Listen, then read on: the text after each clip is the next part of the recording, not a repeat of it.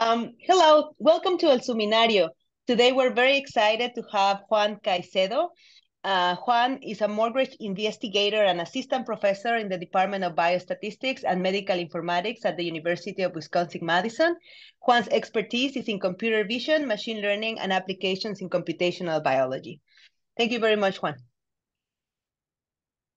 Claudia, thank you so much for inviting me to be here. I am very excited to share with all of you our work on recognizing cellular activity with microscopy imaging. This is our effort for advancing biology using machine learning. And my name is Juan Caicedo, and let's get started. So one of the overarching goals of biological research is to observe biology in all scales possible. We know that biology has a lot of structures in many different scales. So for instance, in this case, we can see molecules, and those are studied with biochemistry. And a collection of molecules, more specifically amino acids, form proteins, which are an important piece of, a structural piece of life. And we study proteins with proteomics. And the DNA is the central part of information for replicating organisms and reproducing life. And we study the DNA with genomics. All the activity of molecular structures form what is the basic unit of life, which are the cells. And we study cells with cellular biology.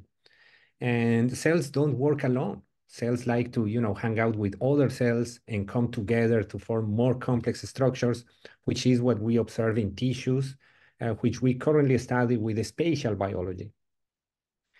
We want to, understand all of those components which make up our body and also make life possible.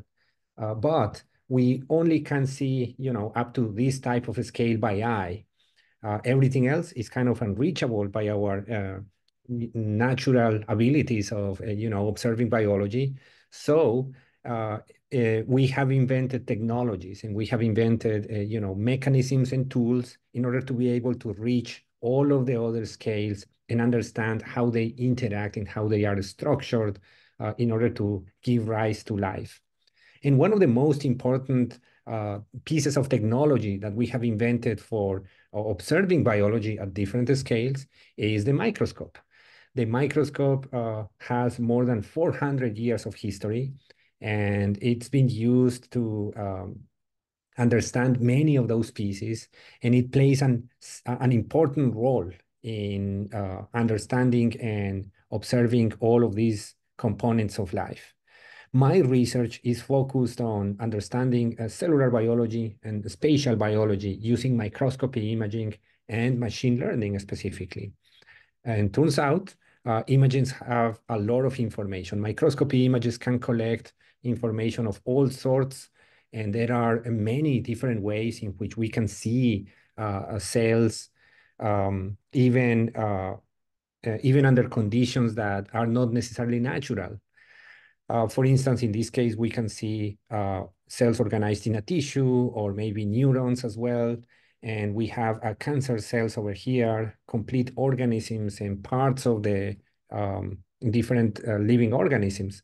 And all of that is possible by a combination of optics in the microscopes, chemistry in the way that we stain and color different parts of the cells and tissues, and also technology, including, microchips and sensors and so on. And all of that make possible the collection of these images, which are not just beautiful, they are also super informative in terms of what we can measure to understand the biology behind those organisms. And that is where my research focuses on how we can measure, what cells are doing. And turns out, from an imaging perspective, we can think of cells or images of cells as if they were people. So imagine that, we have images of faces instead of images of cells. So, and we want to decode what people are doing. We are very good at reading face expressions, and we know, when people respond in certain ways. So if you treat a person with candy, for instance, they are going to react in one way. But if you treat a person with spices or something else, they may react in different ways. And turns out that is the same that happens with cells as well. We can make interventions in the lab in order to make cells react in different ways. For instance, they can react to drugs or chemical compounds, or we can also make genetic interventions and change the way in which they are structured. And we can read what is the response of the cells to those treatments using imaging. And the same happens for how cells organize. As I mentioned before, cells don't work alone, so they like to team up and have common goals, and they structure together in order to create more complex behaviors and coordinate life at different scales. And this is pretty much the same that happens when we observe images of people also working together. Even with a single picture, we can understand what the people behind the scene are trying to do. And we can imagine and guess, well, they are communicating in this way. Maybe they have certain goals. Maybe this is a moment in which something is going to happen. The same happens with images of tissues. When we see a collection of cells, it's just a moment in time in which they were working together towards, achieving certain goals, and we want to understand that from images alone. We think that we can decode the way in which cells can communicate and organize using imaging technologies. And it turns out for the analysis of images, machine learning has played an important role during the last decade or so. We currently have technologies that allow us to detect faces in images like this. Even using our phones, we have algorithms that are able to recognize people in pictures. And we have also, the ability to identify the types of activities that people do in certain situations using just computer vision and machine learning techniques. So what we want to do is to use or leverage the same type of artificial intelligence behind those algorithms in order to analyze images of cells. Because we know that the cells also react to different interventions, and they like to express their state and their activity in different ways under the microscope. And we aim to measure all of those different expressions that they have and make of that quantitative data that can allow us to understand better diseases and maybe design better treatments as well. So what we aim to do is to transform the images in a way that can be useful for doing biological research. So one of the current trends in machine learning research and also in biological research is focused on big data. So we collect lots of data points associated to cells, including the genomics information, proteomics, and imaging is no different. We can also collect a lot of images for different types of conditions and so on. And what we want to do is to learn how cells behave and how they have different types of behaviors under different conditions by collecting millions of images from studies that are actually publicly available, and some of the studies that are also underway here at the University of Wisconsin and the Morgridge Institute. So this is one of our current goals in order to, create algorithms that are able to decode what cells do. We are going to need a lot of data. So this is part of our current effort on collecting images, and I encourage, other scientists that may have images of cells to collaborate with us. We would like to look at your images and help you also decode what they have. And in order to apply machine learning algorithms, we also need high throughput computing. The algorithms that are behind those methods for extracting information from images are very computationally expensive, and they require a lot of computing power in order to transform those images into something that we can use for making sense of the biology behind the experiments. So we are also fortunate to have the Center for High Throughput Computing here in campus, and we are collaborating with them to collect the millions of images that we are interested in analyzing, and also in creating software that can look at those images automatically. And our goal is that the machine learning algorithms that we run at large scale with millions of images are going to be able to teach us something about how cellular biology works and how spatial biology works as well, in order to support image-based discoveries. So by looking at multiple types of studies simultaneously, we aim to learn something that we can use for understanding disease or maybe designing better treatments. And this is part of the progress that we have made so far in terms of collecting multiple types of microscopy images. There are many data sources or many data repositories where scientists from all over the world deposit their images after certain types of experiments. And that includes the Bioimage Archive that has many types of imaging studies. And from there, we have collected 30 studies, which is about 5 million images and 10 terabytes of data. And we now have them ready to be processed. We are also using the Image Data Repository. This one has many more studies, and we collected 70 studies from there with about 20 million images, which represent 75 terabytes of data. And we are also using the images produced in the JUMP Consortium JUMP Cell Painting Consortium, which is focused on drug discovery. Those images were collected from 12 different laboratories, and they represent about 40 million images in total, making 120 terabytes of data available for understanding how cells respond to different types of chemicals.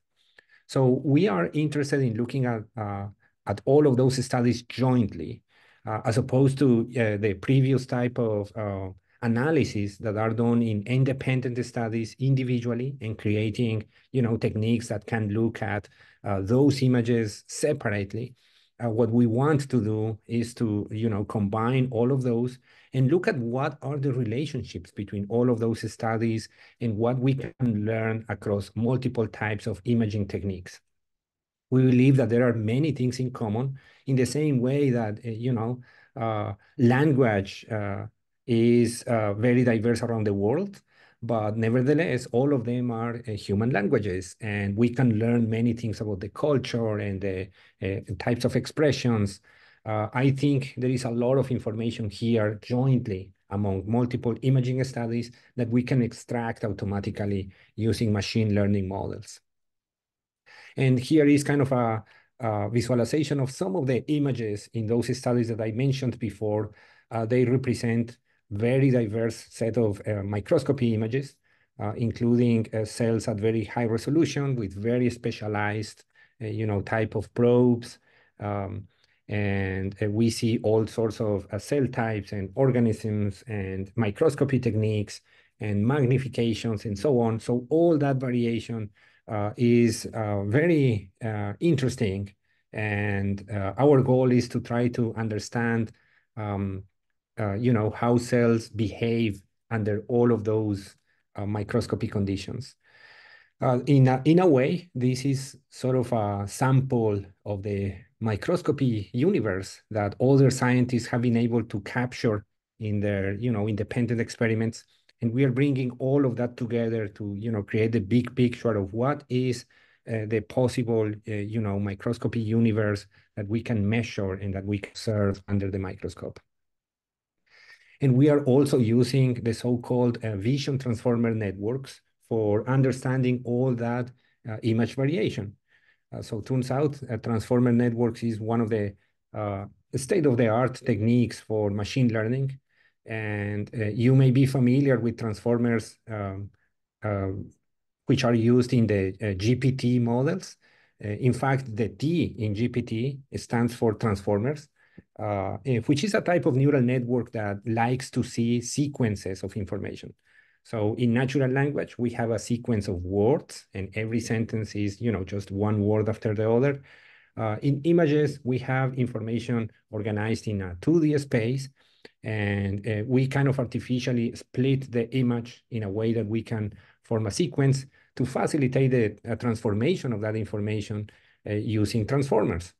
And the main operation that a transformer network does is the self-attention, which is basically trying to decode what pieces of information are related to each other so we can compute certain statistics and use that information to make inference about the content of the image.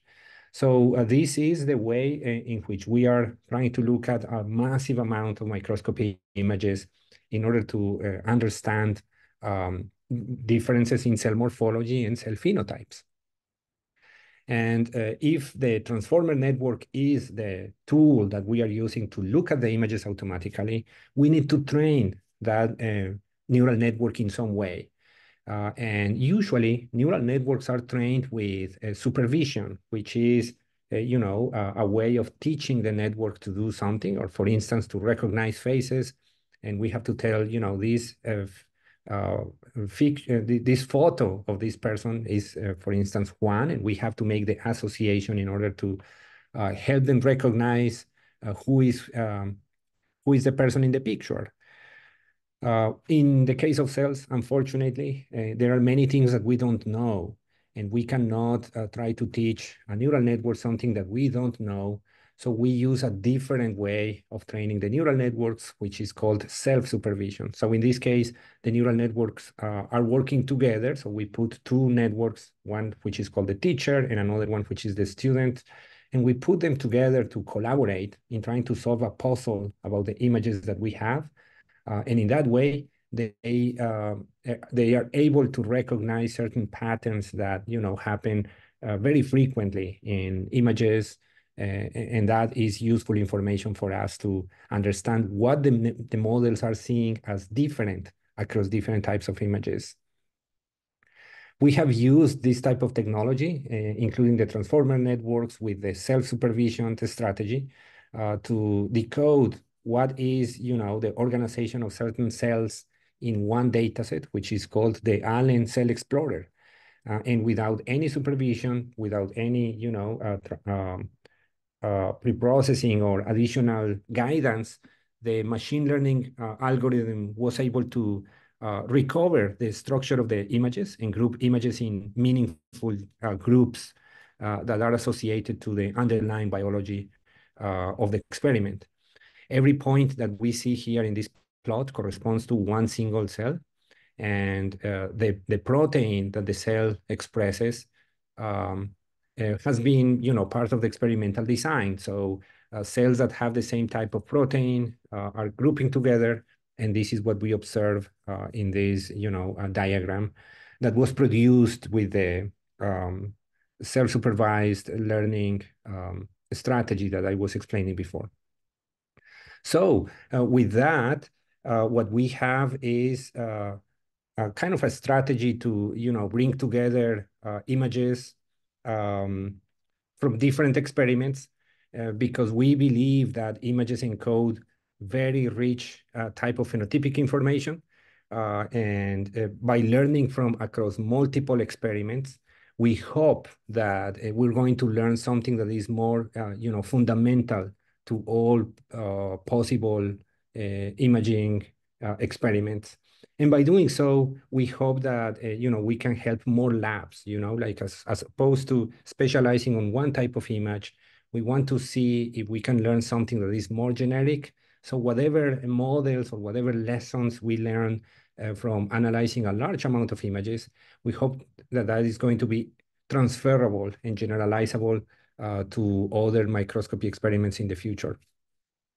We are using machine learning to identify useful features, and we believe that this type of technology, inspired in computer vision and machine learning, is going to have multiple applications in biology for understanding phenotypes and cell states and spatial biology as well. So with that, I want to thank the funding sources, including the Morgridge Institute and NSF. Also, I want to thank my collaborators in the research computing group, including Brian Bockelman, Justin, and Andrew. Our collaborators are Boston University, the Broad Institute, the University of Helsinki, Columbia University, and Meta AI. And of course, all of the members of my lab who are making all of this possible and are the real heroes behind all of this type of analysis. Thank you so much for your attention, and I'm happy to take any questions.